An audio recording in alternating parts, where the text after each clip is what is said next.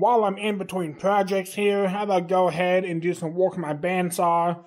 I have the guides taken off the band here, and going to replace off the bearings. They are pretty worn and have some groove stuff cut into them. So this saw's been cutting crooked, so I figured I might as well go ahead and replace out the bearings. It'd be nice to have this saw up and going and cutting straight for future projects. I'm getting ready to get started again here on the oil burner. It's sitting over there in the hydraulic lift table. So I'm probably going to get started on that here tomorrow and try to get it finished up, and then hopefully work on some new projects.